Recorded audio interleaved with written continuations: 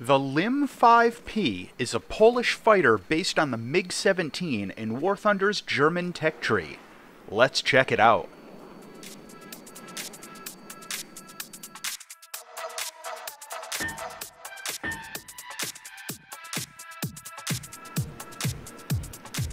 Poland has had a very capable aviation industry going back into the 1920s. After World War II, Poland wanted to gain some experience with manufacturing jet aircraft, and they licensed production of both the MiG-15 and MiG-17 from the Soviet Union during the 1950s. The engineers in Poland made some changes to the basic MiG-17 aircraft, which entered production as the Lim-5 in 1956. Later, the updated MiG-17 PF model was licensed and produced as the Lim-5P. This new version included some additional radio equipment, all-weather capability, and notably the Izumrud radar set.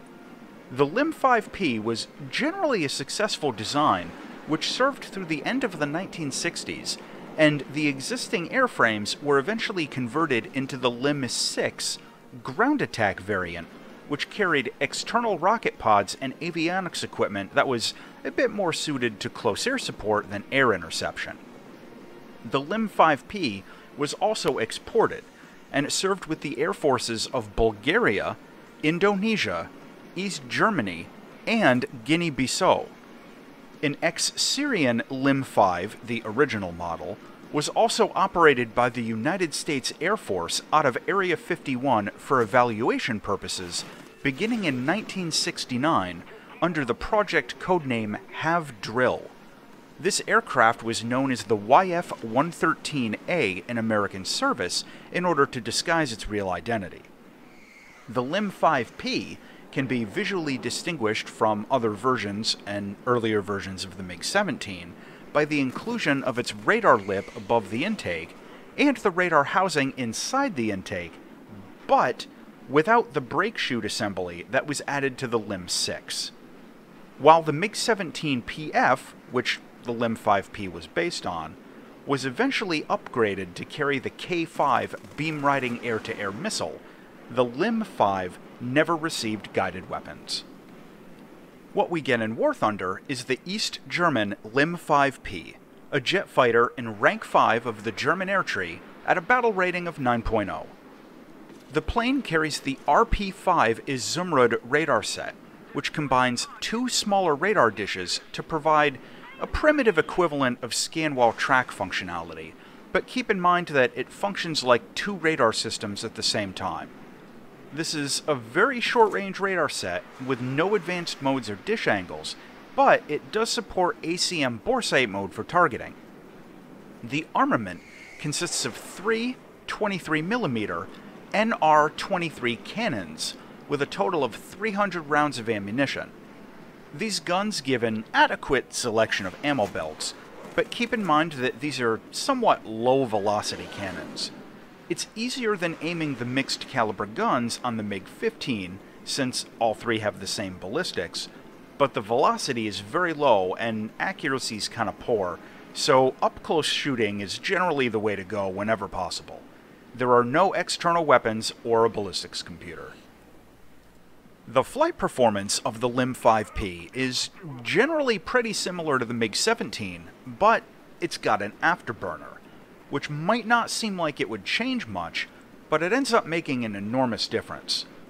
The acceleration and rate of climb on this plane are excellent, and its energy loss in close combat is mitigated a bit by the increased thrust, and the plane is far better in vertical maneuvers than most other subsonic gunfighters. Overall agility is pretty solid, but there are some notes. The rate of roll isn't great, and the controls lock up hard at higher speeds. I can't stress that enough. You want to keep the airspeed under 800 kilometers an hour if you're going to need to make anything but the most gentle turns. And if you want to be successful in this plane, you're going to need to learn the air brake.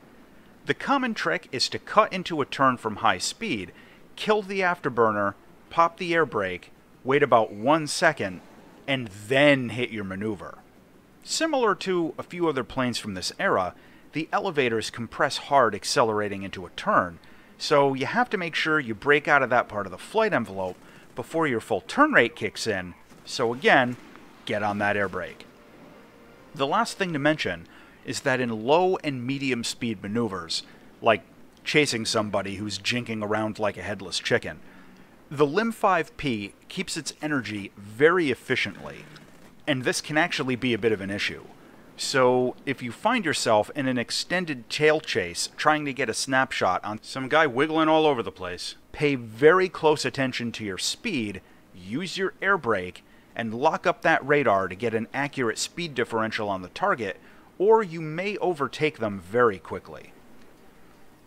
Flying the Lim-5P into air battles is a little more flexible than some of the other subsonic gunslingers, mainly due to its excellent rate of climb.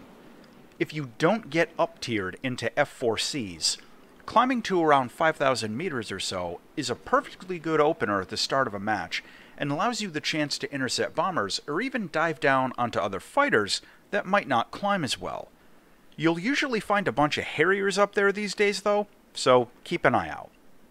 Now in an even-tiered match, or in a down tier, you'll find that with a little practice, the Lim-5 is an amazing fighter. It has great engine response and accelerates very well through the lower and medium speeds, which can help you get the jump on a lot of the other subsonic gunfighter jets.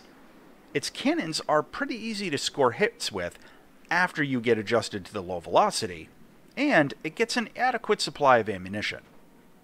The radar set actually ends up being pretty useful sometimes, as a radar lock is going to give you accurate information about the target's speed and your rate of closure, which can help avoid overshooting or figuring out when you want to use the afterburner. In an up tier, things are a bit more difficult. This jet can get tiered into R-60s and semi-active radar missiles, and it has no defenses against them beyond just trying to dodge. No radar warning receiver, even though in real life this model had an early version of the Sirena system, and no countermeasures. You also frequently have to deal with the AIM-9L shots coming out of A-10s, so keep an eye out for those. In terms of ground attack, the plane only has its 3 cannons, no rockets or bombs or anything, so kinda limited potential there. This is an air combat fighter. Visually, the Lim-5P looks a lot like the other MiG-17 variants in the game. What a surprise! The main exception is that it's got the radar housing in and above the air intake. Personally, I think the Azumrud radar housing looks kinda neat, like on the MiG-19, but some people are going to think it's a bit fugly. No custom skins or anything, at least not yet, but there are already a few good ones up on War Thunder Live, so check those out if you're interested. Landing this jet is pretty basic for this kind of aircraft. You can drop gear and flaps a little over 400 kilometers an hour, but you don't get a braking chute, so the landing run can be a little long if you come in hot. The gear is pretty tough though, like most other Soviet origin jets from this period, which makes rough landings a little more survivable. The cockpit is kind of a love-hate thing. The gun sight is very easy to use, the radar scope is in a good spot, and the instruments are all quick to find. But the canopy bracing gets in the way, and in particular, the dorsal spine with the mirror can be seriously obstructive in a dogfight. Overall, kind of a mediocre cockpit. To close out on the Lim-5P, this jet has great flight performance and it dogfights very well. It gets the RP5 radar set, and it's got an afterburner. However, the controls lock up really bad at high speed, its rate of roll isn't great, and its cannons are very low velocity. The final verdict on the Lim-5P is that this jet is extremely effective in the subsonic gunfighter jet meta, but like most other jets in this category, it suffers really badly in up-tier matches into Mach 2 jets and radar missiles. How you play it will probably end up depending entirely on whether or not you got up-tiered, but overall, this is a really good plane. As always, thanks for watching.